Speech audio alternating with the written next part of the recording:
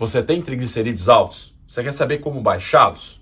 Nesse vídeo, eu vou te falar 7 alimentos que são ruins, que aumentam os triglicerídeos, 7 classes, na verdade, que você vai evitar, e também os 7 melhores hábitos que realmente te ajudam a reduzir e baixar os triglicerídeos.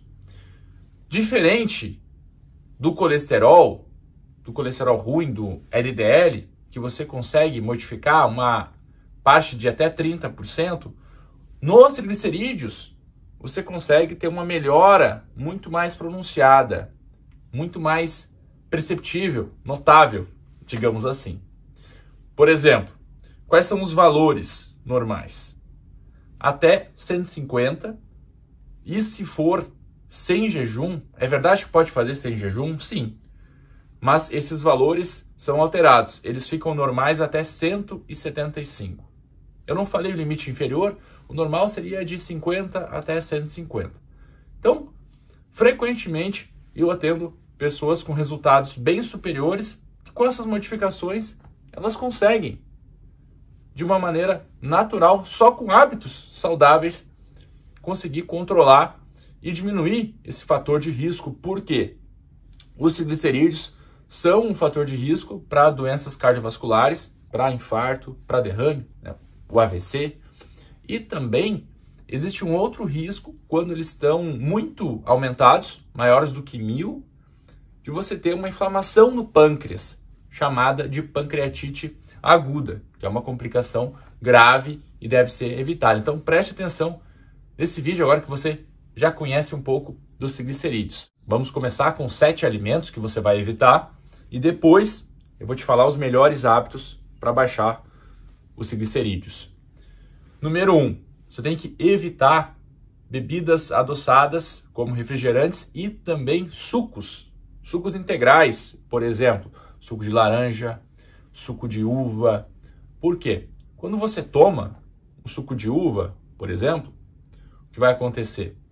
O seu corpo, você vai processar aquele açúcar muito concentrado e o seu nível de açúcar no sangue, o seu nível de glicemia vai aumentar. Logo, você tem que fazer um pico de insulina e esse excesso de açúcar vai ser acumulado no fígado como forma de estoque de energia, como forma de triglicerídeos. Então, quem está cuidando dos triglicerídeos, quem quer reduzi-los, você deve evitar bebidas adoçadas, tá bom? Então, sucos, refrigerantes. Eu não estou falando aqui que o suco de uva não é saudável, mas se você está cuidando dos triglicerídeos, você tem que evitar esse tipo de bebida. Se você faz questão de tomar um suco, toma um suco pouco concentrado, com redução de açúcares, como, por exemplo, suco de maracujá, suco de limão, ou até mesmo suco de acerola. Eu gosto. E você, qual é o seu suco preferido? Eu gosto muito de suco de acerola. Número 2, evite alimentos com carboidratos simples, açúcares simples,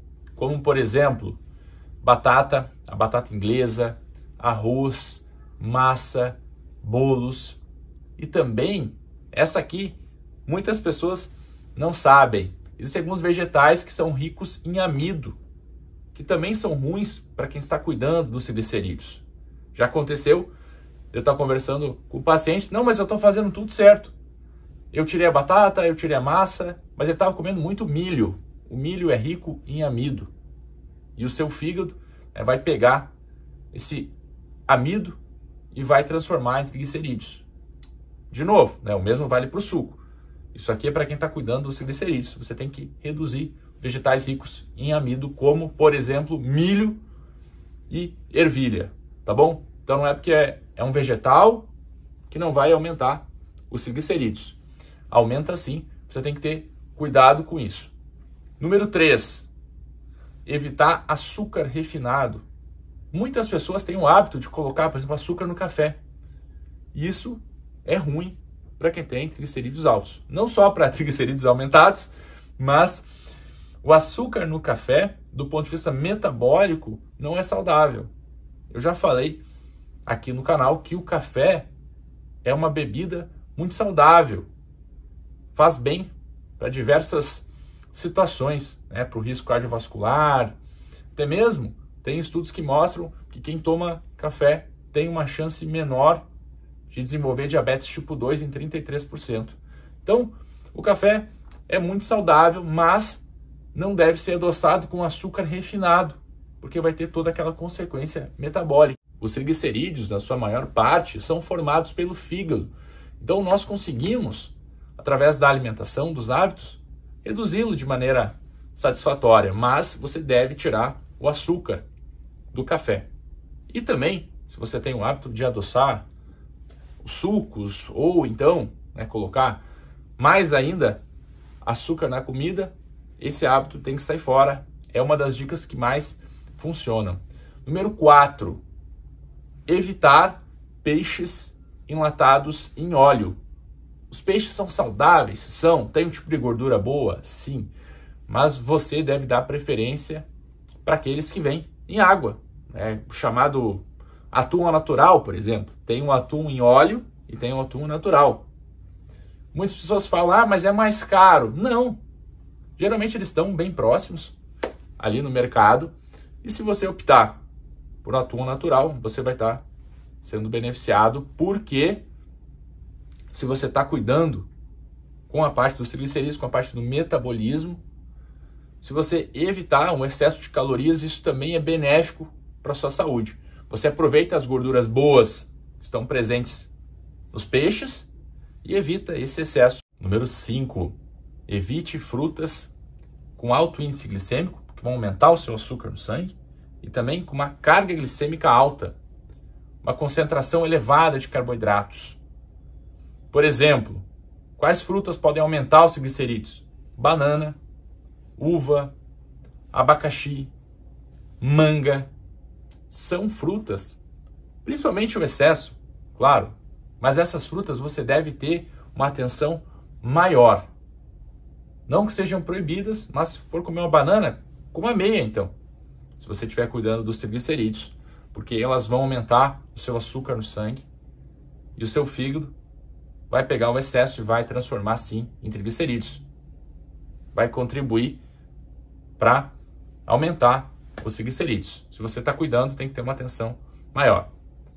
Na segunda parte, eu vou falar também das melhores frutas. Então, se você gosta muito de frutas como eu, fica até o final para você conhecer quais são as melhores frutas. Número 6, evite o álcool. Não só pela quantidade de carboidratos que você encontra na cerveja, por exemplo, mas também porque o álcool é calórico. 1 grama de álcool, só para você ter uma noção, tem 7 quilocalorias.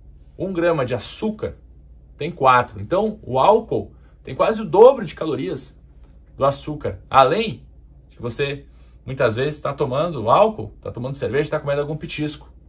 Com carnes processadas, como salame ou salamito, copa, presunto. Então, tem que cuidar. Se for batata frita, então, nem se fala. Eu falei da cerveja, mas isso vale também para outros tipos de bebidas alcoólicas. E nesse item aqui, no 6º, eu vou incluir as carnes processadas. Não só pela parte dos triglicerídeos, mas porque já foram relacionados com o aumento do risco cardiovascular e também com o aumento do risco de câncer, como câncer de intestino, câncer de cólon. Então, evite o álcool e alguns aperitivos, como esses que eu mencionei aqui. Número 7, evite manteiga, margarina, óleo de coco. Eu vou dar uma outra alternativa para você depois, mas esses alimentos que eu falei são ricos em gorduras saturadas. Eu sei que tem um marketing muito grande no óleo de coco, que ele até reduziria o colesterol, mas o óleo de coco é ruim para quem está cuidando dos triglicerídeos e também quem quer reduzir o colesterol ruim, o LDL, tá bom? Então tem que evitar. Se você fizer muita questão, consome um pouquinho, use uma dose bem pequena, mas saiba que ele não vai ajudar nesse processo metabólico, além de ser um alimento muito calórico e rico em gorduras saturadas. Tem que ter atenção. Manteiga e margarina, a mesma coisa. E quais são os melhores hábitos? Você já viu os piores, agora você precisa saber os melhores. São 7 melhores hábitos. Só antes eu vou te pedir para curtir esse vídeo. Se você acha que esse conteúdo está sendo útil, está te ajudando, então curte o vídeo, porque assim o sistema entende que o vídeo é relevante e acaba distribuindo para mais pessoas. Nós conseguimos espalhar esse tipo de informação. São milhões e milhões de pessoas que têm problemas com os triglicerídeos. Quais são os 7 melhores hábitos? Número 1, e um dos mais eficientes, exercício físico. Por quê? Quando você vai fazer uma atividade, o seu corpo utiliza como estoque de energia os triglicerídeos. Então é por isso que muitas vezes você está em jejum, você consegue fazer uma atividade. Porque o corpo resgata esse estoque. Ele pega os triglicerídeos e transforma em energia. Então, atividades físicas são muito eficientes na redução e melhora do metabolismo. Qual tipo de exercício? Você pode fazer o que você achar melhor. Se for caminhada, se for academia, como no meu caso, corrida, você pode pedalar, mas não se limite muito no tipo de exercício. Foque em fazer uma atividade. Vê o que você prefere. Qual é melhor para o seu caso? O que você faz? Escreve aqui para mim, que eu sempre gosto de ler. Eu leio todos os comentários. Número 2. Eu falei da manteiga, da margarina. Qual a opção que você pode utilizar? Azeite de oliva. Azeite de oliva extra virgem. É eficiente na melhora do perfil lipídico das gorduras no sangue. E é uma alternativa para quem está cuidando dos triglicerídeos. Claro, você não pode consumir azeite de oliva em excesso, porque é um alimento calórico. É saudável, mas é muito calórico. Tá bem? Então, no lugar do óleo de coco ou da margarina, utilize azeite de oliva, por exemplo, na salada.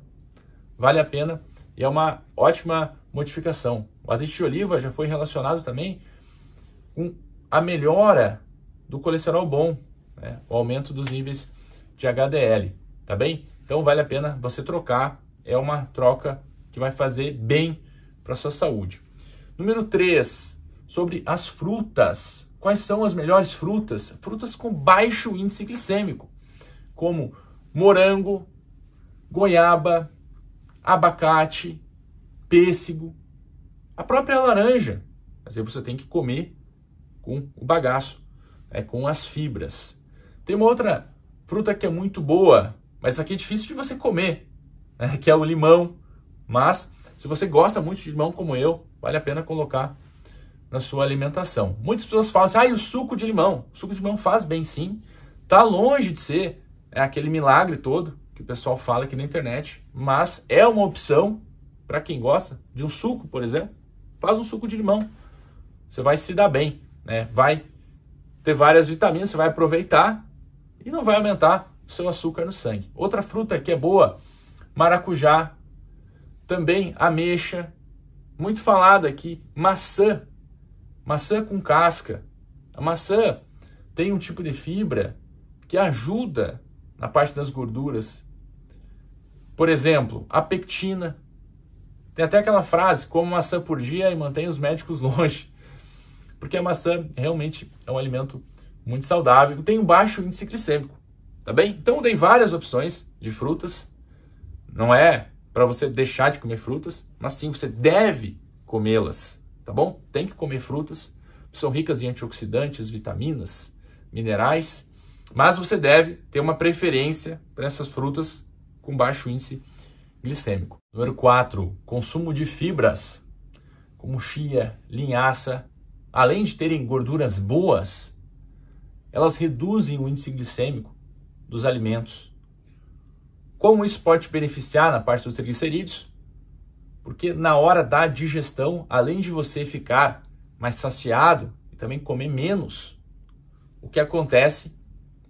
Você não vai fazer aquele aumento de açúcar no sangue, não vai fazer aquele pico de insulina, o que é prejudicial do ponto de vista metabólico, para quem está cuidando dos triglicerídeos. Então, adicione na sua alimentação. E a aveia, sei que muita gente vai perguntar, como a aveia tem uma concentração maior de carboidratos, de açúcares, especialmente para quem está cuidando dos triglicerídeos, você deve evitar. Eu gosto muito de aveia, eu consumo aveia, mas eu não tenho problema com os triglicerídeos. Eu falei num outro vídeo que eu utilizava aveia, que eu gostava, muitas pessoas ficaram perguntando, mas como assim? Aqui eu estou falando especificamente para quem está cuidando dos triglicerídeos. Vale a pena você optar por fibras como a chia, porque além de ser menos concentrado em açúcares, você vai consumir menos. Faz o teste. Pega um potinho de iogurte, coloca um pouquinho de chia e coloca um pouquinho de aveia. Só com um pouquinho de chia já fica legal, né? Você já fica satisfeito, já fica ok. Na aveia, além de ser mais concentrado, você tem que colocar uma quantidade maior, tá bem? Então não é que é ruim. A questão é que quem está cuidando com a parte do açúcar no sangue, dos triglicerídeos, tem que dar uma maneirada, tem que evitar a aveia. Número 5, retirar de maneira gradual, de pouquinho em pouquinho, o açúcar. Vocês lembram que eu falei sobre o açúcar no café? Então, se você está tomando, se você gosta de café adoçado, não tira de uma hora para outra. Começa de pouquinho em pouquinho. Faz isso em 3, 4 semanas, para você conseguir se acostumar. Depois, você não vai conseguir tomar mais o café normal, tá? Você vai preferir o café mais amargo. Isso aconteceu comigo e com várias e várias pessoas que eu já dei essa dica. Então, vale a pena você tirar de pouquinho em pouquinho o açúcar. Número 6, avaliação de doenças metabólicas e hormonais. E aqui eu vou chamar a atenção para a doença na tireoide. Quando a tireoide não consegue produzir de maneira adequada, o T3 e o T4, no hipotireoidismo, porque pode causar aumento dos triglicerídeos, ou então uma piora. Você já tinha aumento nos triglicerídeos, de uma hora para outra, eles aumentaram muito. Existem outras doenças hormonais, como excesso de produção de cortisol, o hipercortisolismo, que também podem alterar essa parte dos triglicerídeos, mas são doenças mais raras. Eu vou deixar o foco aqui na parte da tireoide. Os triglicerídeos altos frequentemente estão associados com outras doenças metabólicas, porque essas doenças compartilham dos mesmos fatores de risco, como é o caso da obesidade, má alimentação, sedentarismo. Então, tem que avaliar também a parte do açúcar no sangue, né, a parte do diabetes ou pré-diabetes, e também a parte do fígado, da gordura no fígado.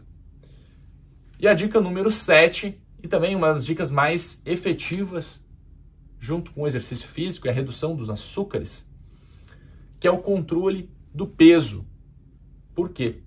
Foi visto num estudo que pacientes que tinham triglicerídeos altos e que tiveram uma redução de 5% do peso, eles foram beneficiados com redução desses níveis. Então, o controle do peso é muito importante também para quem está cuidando dos triglicerídeos. De 0 a 10, qual nota você dá para esse vídeo? Se for 10, eu faço mais vídeos como esse. Também coloca para mim de qual cidade você está assistindo esse vídeo, de qual parte do mundo que você pertence, qual país. Eu sempre gosto de saber os locais que vocês estão vendo, porque eu já viajei muito, já morei em vários locais, então é sempre uma satisfação muito grande. Eu sou de Porto Alegre. Agora eu vou deixar uma sugestão para você assistir. É um vídeo que eu falei sobre diabetes. 12 dicas para baixar o açúcar no sangue, controlar a hemoglobina glicada. Vocês já viram que diabetes é uma doença metabólica.